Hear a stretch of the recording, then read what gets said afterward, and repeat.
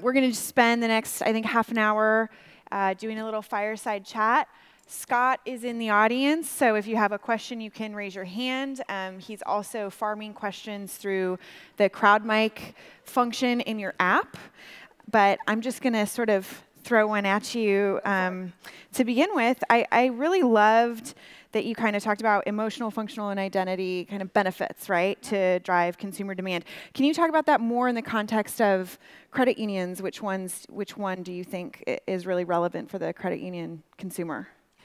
Well, it's interesting. Again, I have to just say I am a relative newbie to your space. But thinking about it as an outsider, I would say functional is very, very clearly there, right? Because the functionality is you offer something better than the banks offer, whether it's about rates or whether it's about the process or whatever. So functional, very clearly there. You'll be able to pick up on that. But I really think the thing that you've been missing is the emotional. Now, I don't know whether people, when you talk about identity, I don't know whether people are desperate to walk around with a T-shirt that says, hey, I love the Kraft Credit Union or whatever. Don't know. Think we'd have to make the right T-shirts, to be honest, to make that make any difference. But I do absolutely believe that the emotional benefit of a caring bank, of a bank that is really focused on how to make my life better, how to educate me better, how to educate my kids better about their financial futures, is something that would really resonate. And it would have, it's interesting, the famous Kellogg marketing professor, Philip Kotler, he says the future of all marketing is meaning. And I think that when you think about meaning, you have those two elements to play with. You have both function and you also have the emotional benefit. So what kind of marketing initiatives have you seen that have harnessed the emotional benefit in a good way? I mean, like, should we be doing social media? Should we be out on the street? Should we be knocking on doors? Like, how do we actually do that? Well, I think the truth is that those are the tactics that you deploy once you actually know what it is you want to stand for. The big question first is you have to decide what is it that really matters. So I was on the team at Unilever when we started pushing girls' self-esteem, right? And I had done the research to figure out, 85% of our consumers are females, and we've got a lot of them are worried. One of the growing issues at that point, this was in the 2000s, the early 2000s, it was all around girls' self-esteem. And so as we began to evolve that platform, and I took it through the foundation, it also became very clear that actually that was a great space for Dove, right? And so Dove took that, and I think you all know about the Real Beauty work, and that just catapulted that brand, particularly in America, but around the world. And so that's one where they really took an emotion and they drove it. And I think that the question is, what is your equivalent of self-esteem? And I am going to posit that it is going to have to be somewhere in the space of, whether you want to call it financial literacy, financial education, something, because you are a financial institution. So to be core to what you do, it's probably going to be somewhere in there. But I also want to be very clear that I think that's at a platform level. That is not necessarily at a programmatic level, because finance, to me, is the underpinning of every healthy community and every healthy family, right? It is the bedrock. Without it, things fall apart. So helping at whatever level, you are actually improving the well-being, right? And you can target it however you want, but I think creating the financial bedrock and financial stability of communities and of families and of individuals is somehow going to be one of the social benefits you're going to look to deliver.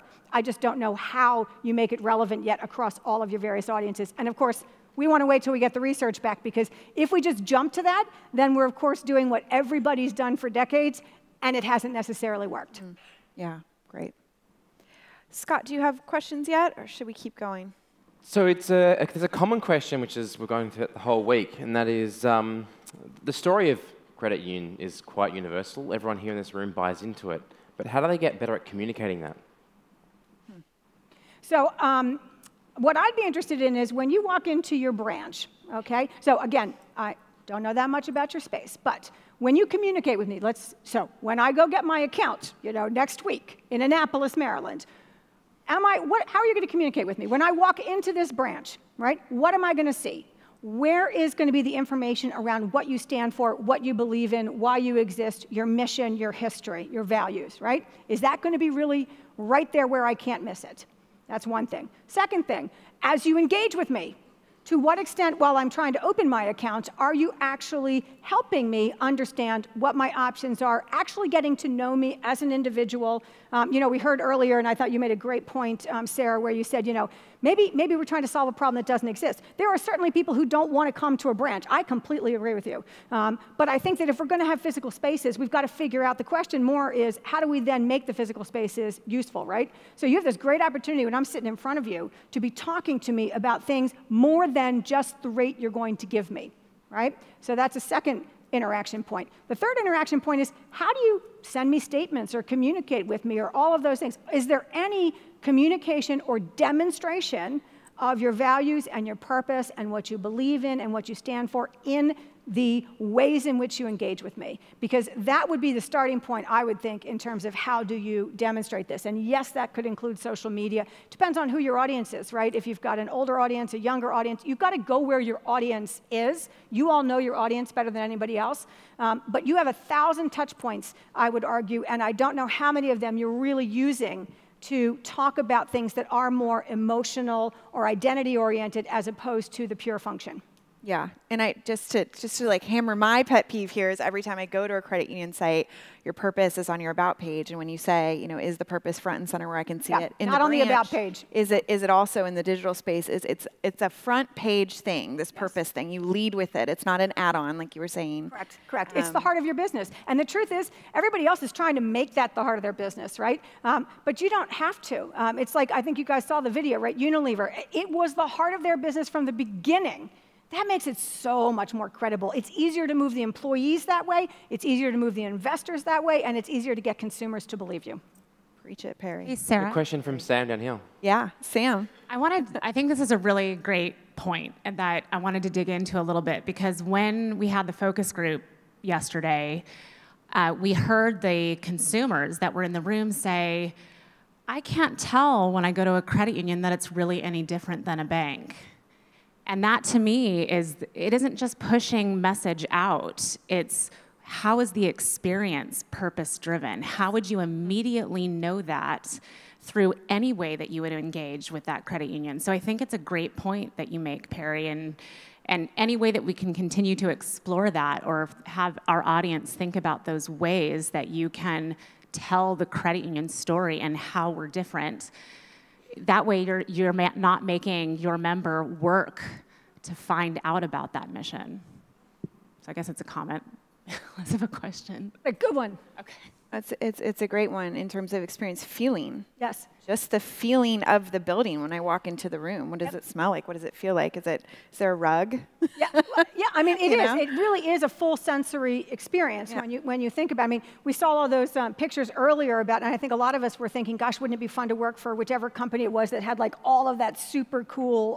Pixar, right? It was like, you know, I was thinking my 12-year-old really would love to work for Pixar. But you know, it's what is your unique look and feel, and how do you present that in a way? And I'm thinking, like, I want the smell of coffee, right? I want the smell of something where it makes me feel at home and in a trusted, safe environment where I can still do business. Interesting. So another question coming in from the audience. Yeah. Should credit unions reassess their charity initiatives to be more in line with the credit union story? Okay, I don't have the research back yet, but I'm going to go out on a limb here and say absolutely. Okay, I have to say, the ones that really work, that end up driving the needle, are ones that are consumer or customer driven.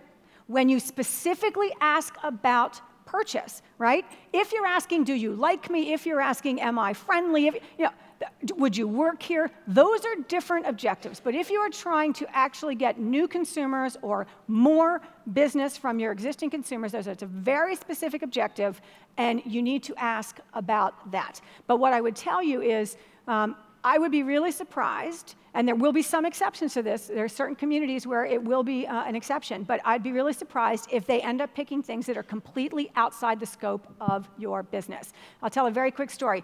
When I took over the Kraft Foods Foundation, we had about 1,000 grants across the US and around the world. And we were funding everything from golf tournaments to the opera to the whatever else. And I said, you know, I called it, to the board, a dog's breakfast, right? This is what it looked like. It was a dog's breakfast. We were all over the place. Now, at some point in time, I am sure that every one of those grants actually made sense to somebody to do, and many of them were like locally important, right? But if our goal was to actually establish Kraft as being a leading global player on an issue, we needed to get alignment, and we needed to be able to put the full assets of the organization behind it in order to achieve it and scale it. And so we ended up taking all of the foundation resources and really focusing on the single thing that really united every one of our businesses, which was malnutrition. And malnutrition actually means two things. It's about undernutrition, which is usually called hunger, and it's about overnutrition, which is usually called obesity. And if you looked at the portfolio of Kraft Foods, those were the two things that we delivered, right? We had a lot of foods that were actually in the developing world very good for nutritional additives and supplements, and they actually helped children's health. And then we had a lot of stuff that is really yummy, but it was absolutely not necessarily in the healthy scale, right? So we were fighting obesity, we were fighting over and undernutrition. We aligned everything behind that, and now I could take the entire business into trying to solve this social problem, as opposed to just having the foundation look at some programs over here.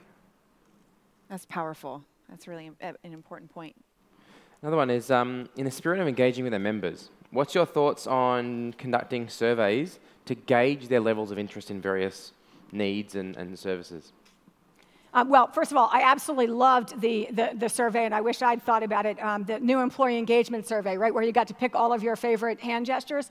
I thought that was fabulous. But I'm not saying that's what we're going to do in all the branches, but I do think that it is really, really important to figure out what is the right way to engage your customers and consumers. You saw my second action point was to talk to co-op and figure out if you do want to do consumer or customer research, either in your branch or with your customers and consumers, let's give you some ideas on how to do that in ways that are not overly complicated, right? It doesn't have to be overly complicated. Some of them will be online, some of them can be in person, some of them can be done by your employees during work hours, some of them will be done other ways. But I think the important thing is you just have to be able to listen. You have to be able to listen and understand exactly what people are saying. So I think surveying is critical, but I think you also have to think about what's the right vehicle to use to actually get the data you want. Because sometimes people, if you think about it, for years, everybody would do the data and they'd say, would you buy this product if you want to save the environment? Would everybody say, oh, I'd pay more to save the environment? Of course I would, right? But they asked the questions in a way where it was, would you or would you like to, or do, this one I loved, do you care about the environment, right? Okay, I don't care about whether you care about the environment. There is nobody who's going to say, I don't care about the environment. Okay, there might be a few people these days, but mostly everyone's going to say they care, but that is not necessarily the same thing as they saying, I am going to buy. I'm going to change how I think, feel, or do something because of the environment. We are looking for a social issue that is so powerful and so relevant that it is going to make your consumer or customer think, feel, or do something different because you engaged with them on that issue. Yep. Next one from Eric is credit unions are immersed in the community. Should a credit union focus on one big initiative or multiple smaller ones? I have a bias towards fewer, bigger, better. I fully admit that. I think it's very tough to own a space. There's so much clutter in the marketplace these days. I think it's very tough to own a space if you are just scattered across 1,000 things. But I also know in very small communities, okay, so a story. I lived in Russia for 3 years. It was a very tough 3 years. And back then, this was decades ago, back then, one of the mayors in one of these cities out in Siberia, what he really needed was a fire truck. Okay? He needed a fire truck. Now, my client was not a fire truck maker. My client was not in any business that was vaguely related to fire trucks.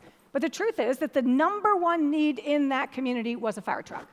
So if you were going to go into that community and make a charitable donation, it was quite clear that that was the item that would make the biggest difference. So did I tell him, oh, wait, don't do that, that's a stupid idea, even though it's clearly the most impactful thing for this entire teeny community? No, I said, that's fine. That's what you should do, that's fine. So there are choices, there are times when there will be in some small communities the opportunity to do a one-off thing that really is noteworthy and makes a big difference in people's lives. But overall, And for those of you in big cities, for certain, you have got to be doing fewer, bigger, better things, or you will never break through the clutter. You will never own anything. You will never be identified solely with an issue. And if you are not known for it, if you don't stand for it, it's really hard to get people to then have the awareness to actually get to understanding, to actually get to belief, to actually get to action. Next one from Steve. This is going to be an important topic because it always comes into social purpose a lot, in that once we've defined our social purpose, how do we balance humble versus arrogant in sort of the way we communicate our messages? I think that, first of all, I think everything in the social initiative world is largely ending up done in partnership, right? It's, you can lead a horse to water, but you can't make him drink, right? And we've learned that from so many of these partnerships that, for example, if you give things away for free, and we learned this through a lot of work we've done in Africa and other places, it's not valued.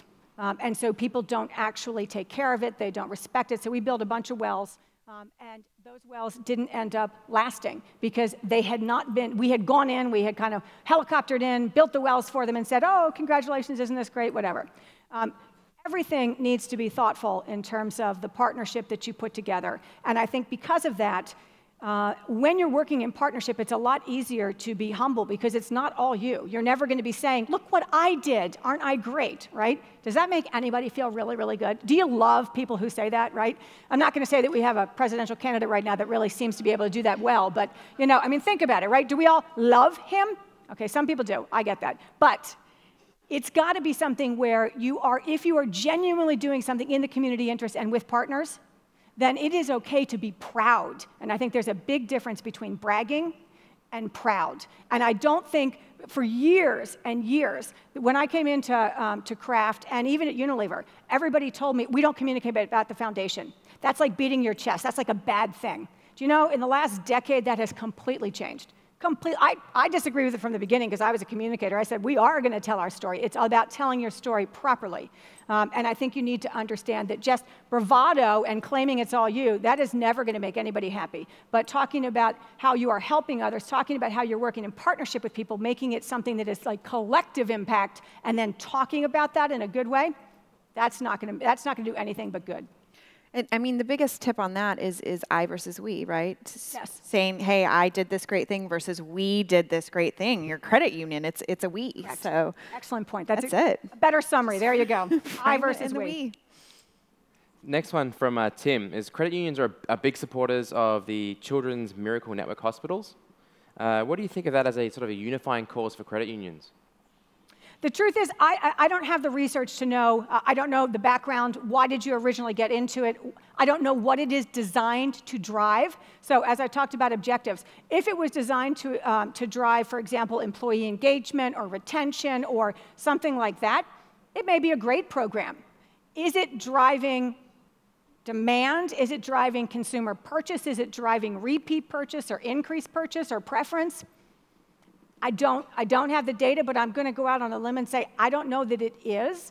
That doesn't make it an initiative that you shouldn't do, and it doesn't make it an initiative that doesn't have other value. But I think you just have to be, for every initiative you do, I think you have to be really, really clear what do you want it to accomplish. And in some communities, it may be exactly the right thing to do, but you have to know that. You shouldn't just, kind of fall back into it because it's something you've always done. I think that's the one caution I would give you. Just because you've always done something doesn't mean it's the right thing to continue to do, but it also isn't meaning that you throw the baby out with the bathwater. There is nothing that says absolutely it's not right just because we did it for 10 years. Right. So I have a thought on that, Perry, and something that, because since we've been working together, we've been thinking about this, and at Co-op, we're a huge supporter of Children's Miracle Network hospitals. And one thing that I thought about in kind of reverse engineering the positioning on this, and I don't know if this is the right thing to do, but I think credit unions have supported children's hospitals because what we're doing is giving money to families who cannot pay to care for sick or injured children. So we're helping people not get into financial trouble because of a healthcare issue. And I think if we just reshape the positioning on that, it might work in our favor and help drive demand. That's reverse engineering process, but I think that does connect back to credit unions, and it could be something that we think about as an industry, and it's something that we're testing with this research to see how this is something we've been doing all together for many, many years. How could we shape this in a different way? So a thought. And absolutely right. And the research will tell, right? If it says that does play, then that's what you should continue to do. Absolutely. And in certain places, it'll play, better than others. Yep. Thank you. So, Carrie, in your line of work, do you often see organizations that choose, say, purposes or causes because of a total internal bias? I mean, I've seen it before where a CEO says, I like riding bicycles in Sri Lanka, so that's going to be our cause. That was standard operating procedure 15 years ago. In fact, I would tell you there probably wasn't any big company in the world that didn't have a significant portion of their charitable giving directed in some way or shape or form by their senior executives. That's exactly what happened. Today, I think that when you look at foundations, and I was thrilled that this is what happened while I was working at Unilever and Kraft, people realized, boards began to realize, if we're giving $400 million, if we're spending all of this money, this is not a small chunk of change. Why would there not be an ROI associated with that in the same way that there's an ROI associated with every other thing that we do? So what happened is, under scrutiny, people then had to begin to defend, why do we do what we do? And it had to tie to a business value. And so some of those ones I listed on the chart, I've seen all of those work. But what I will tell you is that was my strongest weapon when I had to kill 900 programs in a year. That's 900 separate grants that we got out of over the total of a 3-year period without a single public backlash. Because what we did was we researched what was the single most compelling thing that we could do. And then when we went to have to tell these charities that we were no longer going to be doing what they did, we could explain it, and it was very rational. So it wasn't that the opera wasn't great. It was that we, as a company, needed to feed kids who didn't have enough food to go to school, right? And it was like, it was like kind of, it's about the food, right? If you're a fast food restaurant. It was so obvious in the end that people got it. And we also then exited very smartly, very respectfully. We gave them time. We helped them find other funders, et cetera. But I do think that historically, there has been a huge amount that has been done at the behest or because of senior leaders liking certain things, believing certain things. This isn't just about pet projects. They really believed it was the right thing for the business to do. But when you do the research from a consumer lens, you do often find that actually it's not really what the consumer cares most about to drive purchase. That's so interesting. Unfortunately, we're kind of out of time, which is, I feel like we could talk about this forever. I just want to wrap this with kind of a personal question, because you're a real straight talker and you're obviously very successful. It's not that personal, but I know that you're entering into partnership with Co-op, and so I know as a consultant also, like, every project you take on, there's like a personal element of, I'm really excited about this or not so much about this, but what does this partnership mean to you? Is it different or similar from other work you do? What are you looking forward to? I think that the mechanics of the work are very similar to the work that we do. What I think is interesting, and one of the benefits that I have had for my 30 years in big corporate is that has bought me the privilege of now actually only doing work that I really believe in. I don't have to take a single client that I don't want or that I don't believe in. And it's also let me follow my pet passion, which is this intersection between business and society. And so for me, when I look at Co-op, one, I truly believe you have one of the best untold stories. And when you look at your industry, dear God, we need some good stories, right? I mean, it's like there's just not a lot of good stories in finance recently. So to me, it's personally about thinking about how many people and how many lives will be better off if they actually had better financial bases, right? So whether that's getting a better product, but getting more education, not falling subject to predatory loans, whatever. And that's why I said, literally, it's true. I will move, one of my accounts to a credit union because I want to see how it goes. But I think that you guys have a great opportunity here. You heard it, folks. Thank you, Perry. Appreciate it. Thank you. Thanks.